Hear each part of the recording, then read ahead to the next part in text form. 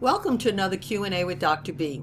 Today's question is how to use the Monogramos font in Inkscape to create a monogram. So let's first open up Inkscape here, and what we're going to do is begin with our text tool, and then we'll find the Monogramos font. Now you have to have downloaded this font, and it can be downloaded from thefont.com, and then you can install it on your computer, and then it will be available for you in the pull down box here when you're looking for a font. So we're going to choose Monogramos. There it is.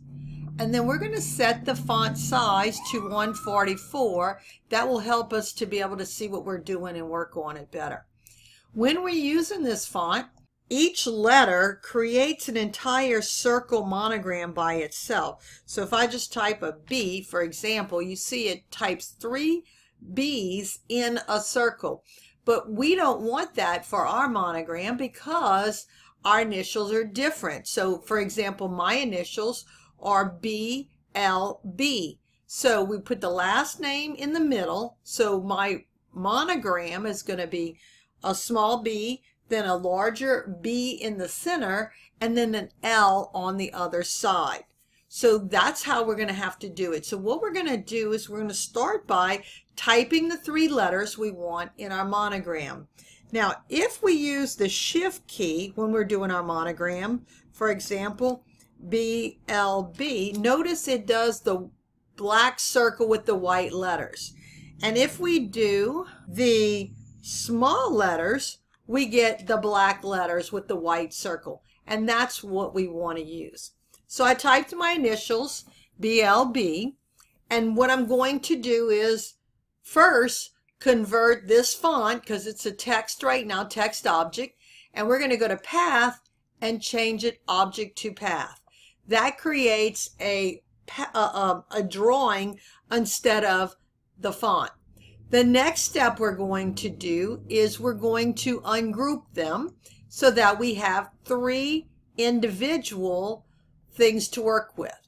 What I like to do is use this little icon here, the zoom to selection, and that will zoom in to the entire fonts that we're working on here.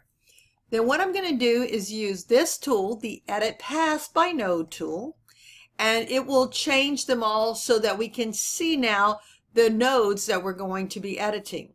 And what I'm going to do is, using this tool, I'm going to select the letters that I do not want. So I selected that area, and I'm going to click delete.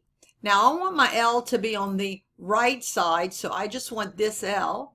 So I'm going to select it, click delete. And then I want the larger B to be in the center. So I'll select these 2 and click delete. Select that, click delete. Now I'm going to go back to the select and transform objects button. Notice they're all selected, so I can't move them around if they're all selected. I can't move them individually around. So I'm going to click off, just clicking on the background. Then I'm going to click the first one. Now, holding the control key down, I can drag it left and right, but I can't drag it up and down. So I'm going to drag this into my circle. Then I'm going to go to the large B and drag it into the center. And holding the control key down while I'm dragging, I'm going to keep getting it into place. I'm not real sure about the spacing here, if it's distributed evenly. So what I'll do is select the entire thing by drawing a rectangle around it. Then I'm going to go to the Align and Distribute Objects icon, and that brings up this menu. And then under Distribute, I'm going to choose to distribute centers equidistantly, horizontally. And you might have noticed the B moved just a little bit, and that made these spacing in here equal. So now I'm going to draw a rectangle around the entire thing, make sure it's all selected, and group it together again. Group it together again, and that will take care of it.